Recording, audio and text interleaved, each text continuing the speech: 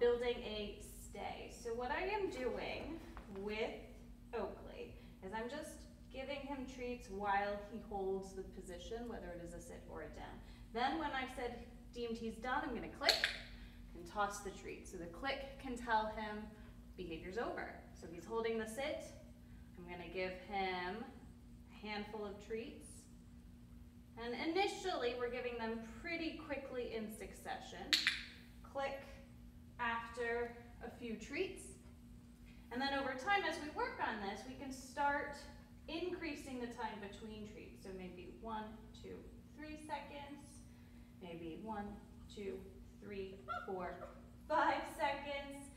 What we have to pay attention to here is we want him to be able to do it without whining, without barking. If he does start whining or barking, then we have to decrease the time between treats and build up more slowly. Now you notice he did go from a sit into a down. That is totally fine. He's allowed to get more relaxed as he works his sit, but we want to be careful with him going from a down back up into a sit.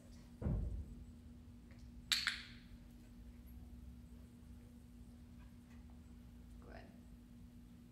So I'm just going to give him treats, and right now I'm not saying anything. Just getting him used to holding for a certain period of time. Yeah. If he gets up without me clicking, that's okay. I'm just going to wait for him to reset. Boy. So these are the beginning stages of stay.